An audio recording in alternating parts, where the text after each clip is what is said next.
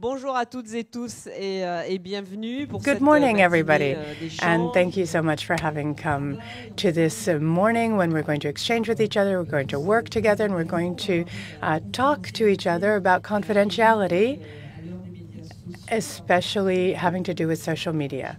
And I think that there are quite a few of you who don't know me. I'm Audrey Pulvar. I have been a political journalist in France for the last 25 years, and for the last 2.5 years, I'm no longer working as a journalist. I've been working on the environment, on climate, and obviously that's not the topic for today, but that's just to let you know what I've been doing. And so let me just tell you, I'm just telling you a bit about myself, but it's not necessarily what we're talking about here today. But I am also continuing to talk about issues having to do with the media, which is why I'm here with you today. And so it's very difficult to make sure that you keep your credibility for people like you who works here. And interesting, I just saw a squirrel outside the window.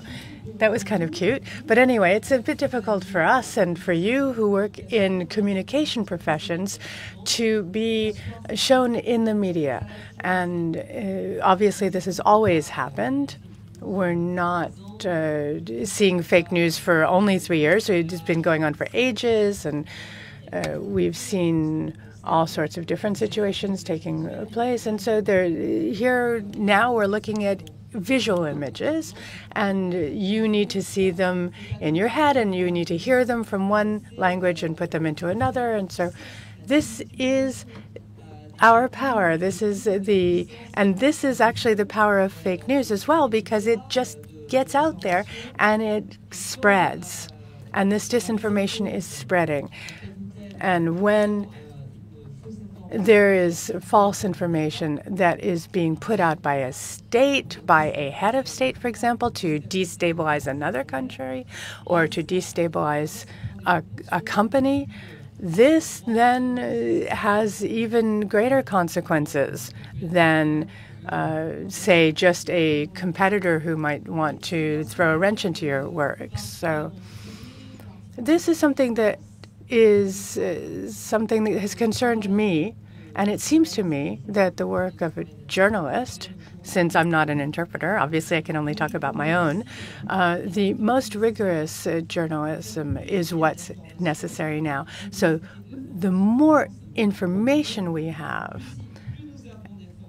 the more real information we have, the more we are surrounded by information, the more we need professionals who are ethically irreproachable, who will be able to show us the way through all of this information, who will be able to sort the false from the real, and who will be able to show us where the good sources of information are, and be able to then allow us to develop our own conscience as a good citizen.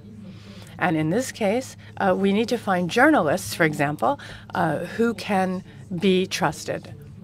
And we've been hearing quite often over the last few years that journalism is disappearing, that anybody has a smartphone can start reporting on the facts. But here what we have to do is it's not just posting images on social media that makes you a journalist. You also have to explain what's going on in that image. You have to make sure that the person who receives that image is also able to make their own mind up about what they're seeing.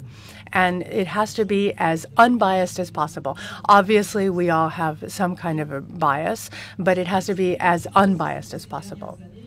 And over the last few years, we've seen a very different relation to information because we have permanent access to information, and it's very easy to get information. And so we have a very different relationship now with the truth. And this might be new. Maybe it's not completely new, But this idea of how public opinion now is related to the truth and what it feels about the truth is a bit new. So the institutions, the scientists, various professions, and so on, a Nobel Prize winner for physics or chemistry who talks. I mean, these people are no longer trusted. They are all now being interpreted by people through different prisms, and so therefore there is a lack of factfulness. So it could be a president in the United States or a president in Brazil can then look at all of the scientific research that's out there and all of the studies and undermine them and basically say, no, it's not true. So, for example, the climate experts who are saying that we've been having a climate change and it's a disaster, but at the head of the largest country in the world is saying, no, that's not valid. It's not valid information, and so therefore we don't have to pay any attention to this. And so then we see thousands of sites and maybe even tens of thousands of sites. They can then say why, they all come out of the woodwork saying why these scientists are wrong.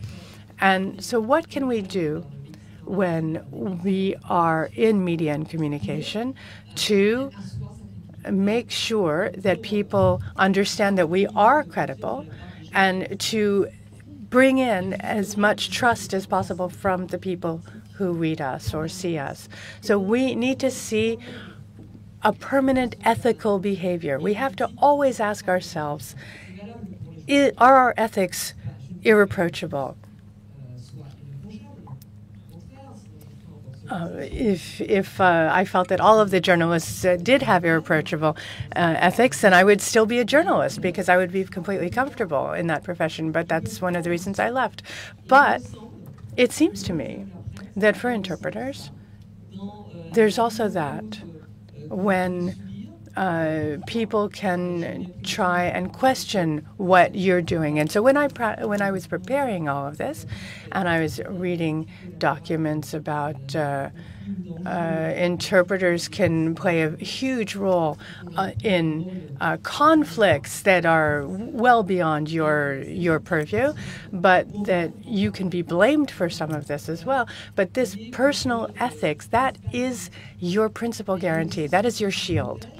And that is what protects you from others, not because this moral stance or these ethics are going to make you invulnerable, but because it will allow you to resist this internally, and it will allow you to stand up to this.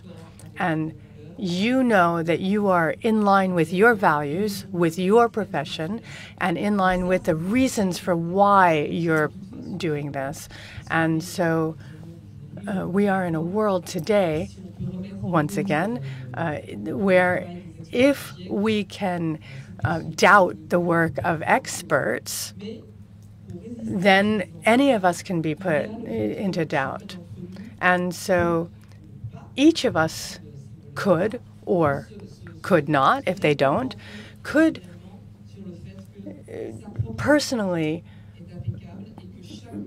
at least be comforted in the fact that their ethics are irreproachable. And every day we ask ourselves, have I done my job well today? Have I worked in accordance with my principles? Have I done the best work possible? I'm not perfect, but at least I tried to be. And so I can't reproach myself for that, and so I don't mind what anybody else says. So we'll be talking to